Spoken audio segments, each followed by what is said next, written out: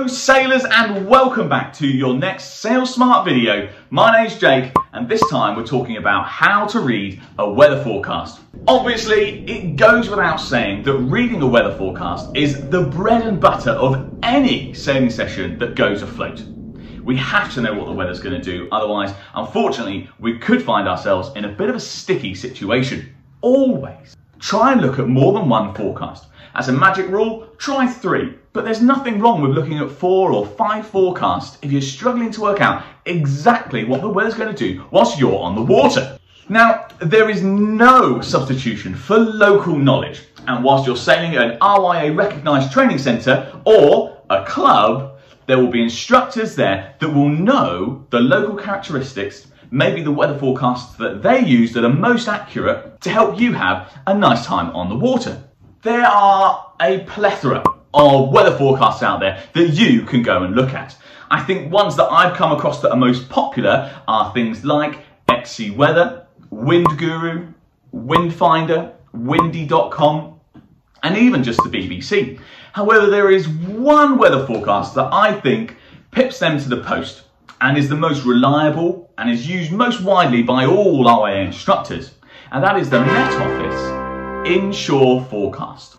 Now this is a specific marine forecast, and that means it takes into account a few extra things that land forecasts might not.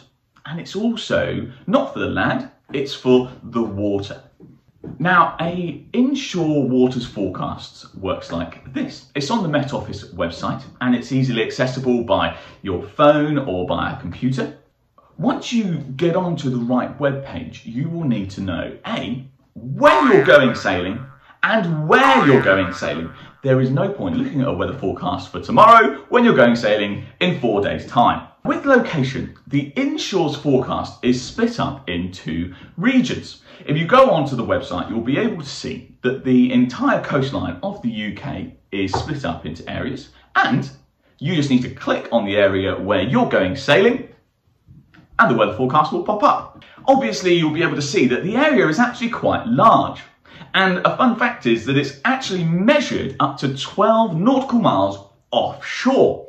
So the weather forecast can be for quite a large area when we're only sailing in a very, very small portion of that. So just remember that when we're reading our weather forecast, if it says something and it's in the east of that region and we're sailing in the west of that region, it might not necessarily apply to us.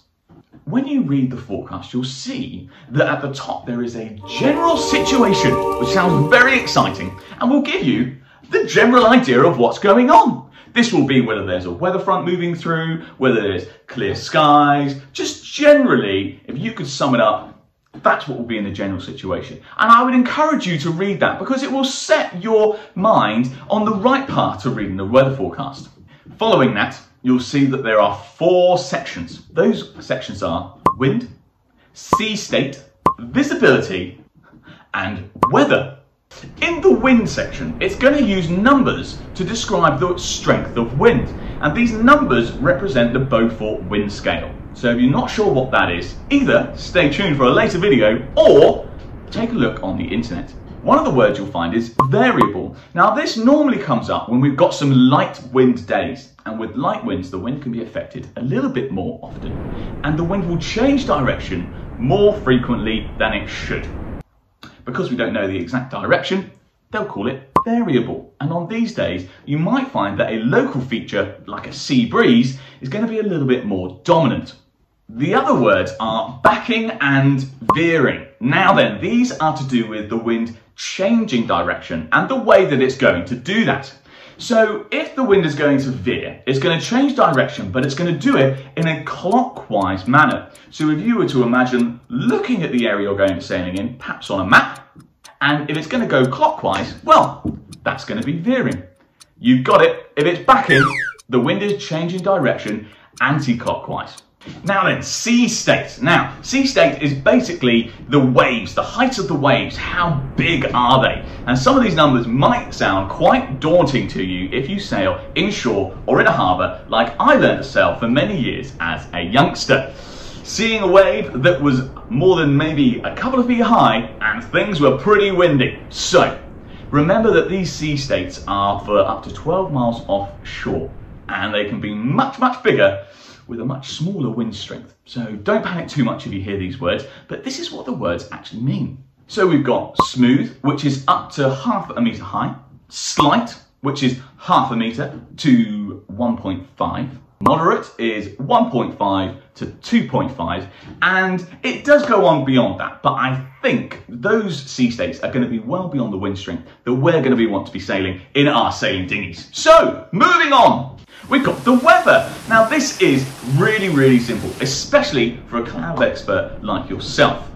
Fair is the only tricky word in here. The other words are going to be rain, snow, hail, that sort of thing, and I'm sure you know what those are. Fair is a little bit ambiguous. We're not really sure what that means. In this forecast, it means that really it's not changing. It might be sunny, it might be cloudy, but there's nothing to worry about. There's no distinguishing features of the weather. Finally, we've got visibility. Now, first and foremost, I would always encourage you to sail where you can visibly see where you've come from. Now, that might be round the corner, I understand, but make sure that you can always see the land from whence you came. So with visibility, it's going to say probably good, moderate, or poor. Now, good means that we've got up to 5 nautical miles of visibility, and that's a lot. Moderate is 2 to 5 miles visibility, and poor is going to be less than 2 miles. So if we look at an actual weather forecast now, hopefully it will make a bit more sense. So the wind here is northerly or northeasterly 2 to 4. When it says northeasterly, that means it's coming from that direction rather than moving towards that direction. So northeasterly is coming from the northeast, moving to the southwest. 2 to 4, and those numbers are the Beaufort wind scale. 2 to 4, that's going to be medium to medium strong wind potentially. Sea state, slight. Now we know that that means that there could be a tiny little wave. Becoming smooth or slight means that it's going to get a little bit less, a little bit flatter on the waves. The weather, fog patches later in the north. Now in the north doesn't mean in Scotland, it means in the north of this particular area, which actually was around London. So it's going to be slightly north in that area. Visibility, moderate or good. Now remember that refers to a specific amount of miles, occasionally very poor later in the north. And again, you can match that up with the fog to realise that that's what it's talking about. Below that, you can see an outlook for the following 24 hours. And you've guessed it, if you find when this forecast was written, that one is for the following 24 hours. Something else that can help us with working out what the weather is doing is looking at a weather station. Now this won't give us a weather forecast, but it can help us out. So for example, if you sail near Weymouth, there are 2 of these on the breakwater, and if you sail in Chichester Harbour, there's one inside and outside the harbour, and there's many, many others around the country. Now these will show you what the weather is doing and what the weather has done, not what the weather is going to do. But we can add this in to help us work out what the weather is going to do. The reason for this is we can look at basic trends in the weather forecast. So if we look at some of the other weather forecasts here, we can notice basic trends. For example, here you can see when the wind changes direction to a southeasterly, the wind is going to build, and we can watch that, see when the wind changes direction, and at that point we know that we need to reef, we need to go ashore, or now we're going to start playing and have some fun. Now don't forget, when you're planning your trip and you've got your weather forecast and you think you know what you're going to do, don't forget to add in the tide if you're sailing on a coastal location, because the tide can have a slight effect on the weather as well, mainly to do with the sea state. If the wind and the tide are going in opposite directions and you call that wind over tide, that can make it a little bit more choppy. If the wind and the tide are going in the same direction, normally that will flatten things out a bit. So don't forget, there's no substitute for local knowledge. Ask your instructor or someone at your club and have a great time when you're sailing. Don't forget to like, share and subscribe, and we'll see you soon for another Sail Smart video. All the best.